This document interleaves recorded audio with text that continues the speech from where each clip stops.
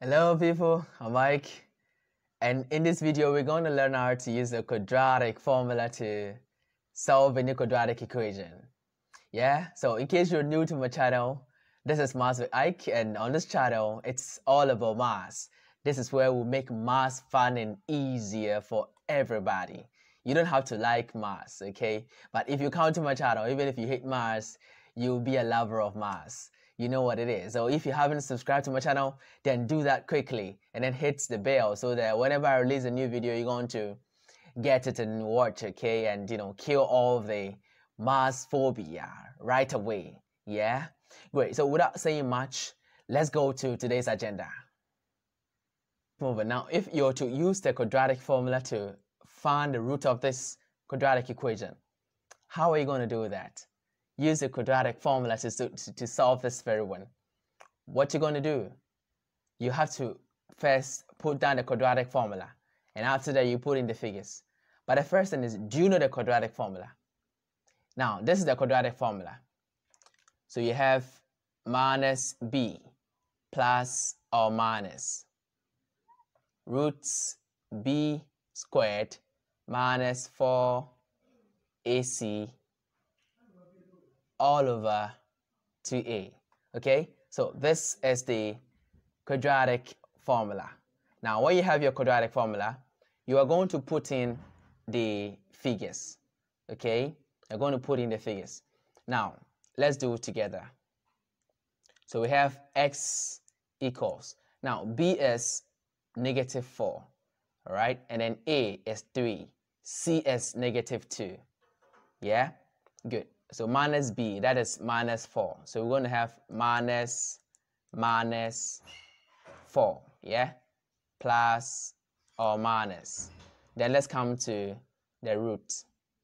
So in the root, this is what we have. We have b squared. Now b is minus 4.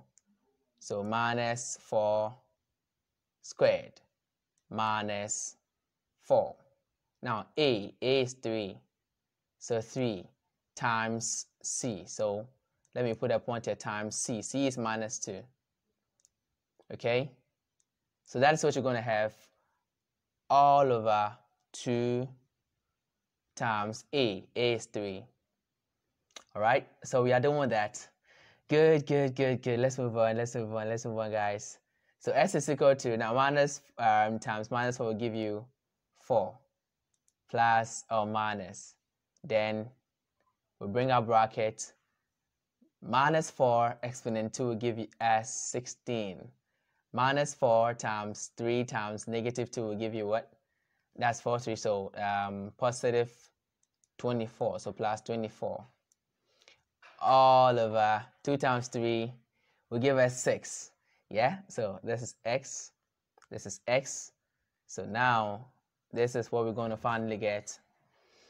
Okay, so here will be 2. You're going to have 2. Plus or minus, this one will be 10 all over 3. All right, I hope you know why it's like that, because here will give us 40. 16 plus 24 will give you 40. And then root 40 is 2 root 10. Okay, so 2 over 6, 2 cancels itself 1, and then it goes into the 6 3 times. That's why I have this one. I hope you know why. Great. Now, when you have this one, this is where you're going to find your root. Okay. So let me put a division here so that we'll do the roots. Now you have two answers here. You have 2 plus root 10 over 3 and then 2 minus root 10 over 3. So the first root of the equation, that is x, will be equal to 2 plus root 10 all over 3. All right? Or x is equal to 2 minus root 10 over 3. So guys, these are the roots of the equation. Using the quadratic formula to find the roots of quadratic equation is very simple. Very simple. This is how you do that. Yeah? So when a question is given to you, you just put down the quadratic equation and then you're good to go. Very simple. Great. Let's do another example and see how that one too is going to be. Yeah, so this is going to be our last example for today. we are to use the quadratic formula to find the root of this quadratic equation. So like I said, first quote your quadratic formula, and that is minus b plus or minus root b squared minus 4ac all over 2a. So this is your quadratic formula. All right, great. Now what do you do? After that, we're going to put in the values. This 5 is a, 10 is b, 3 is c. Okay, so wherever you see b, you put 10. Wherever you see a, you put 5. Wherever you see c, you put 3. Like that. So let's go.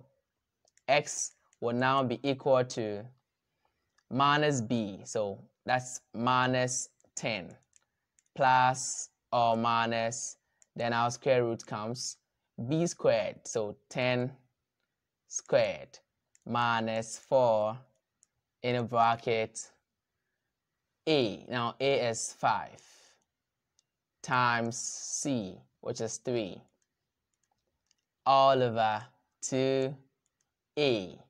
2 times a is 5. Okay, so we have something like that. Let's solve it. We're going to have minus 10 plus or minus 10 squared will give us 100. Then 4, 5, 23, that is 60. All over 2, 5 is 10.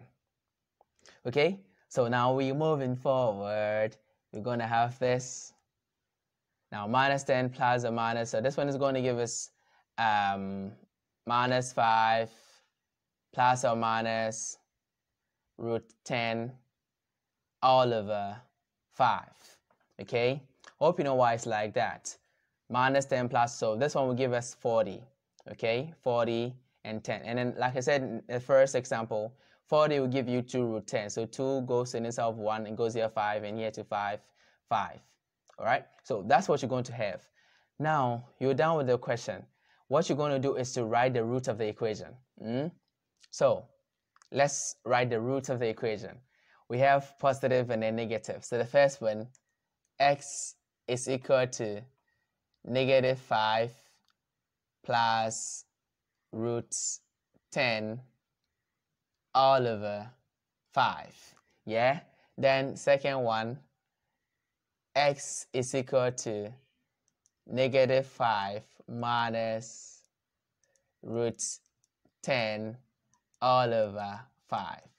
So these are the roots of the equation. You can write it in decimal form. Yeah, it's also correct. You can just leave it like that too, depending on, the way you want to submit your work or what the teacher actually wants. This is how you use the quadratic formula to find the root of any quadratic equation. Thank you so much, guys, for watching. And like I said, please subscribe to my channel, and then hit the bell. All right, so that whenever I upload a new video, you're not going to miss out on it. Have a beautiful time. Bye.